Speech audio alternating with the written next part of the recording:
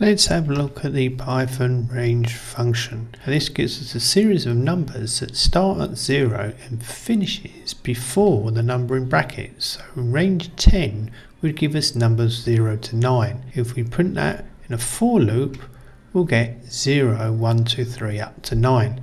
If we wish to start at 1, we put that in the brackets. We've got range 1 to 10.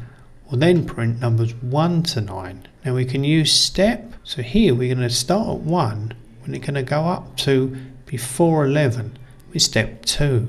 So we go 1, 3, 5, 7, 9. We've got a list and a string, and we can print them using the length of the list and the length of the string. We use the number to access the element, and here we've got the string. Print the string characters using range. Okay, thank you for watching. Please like.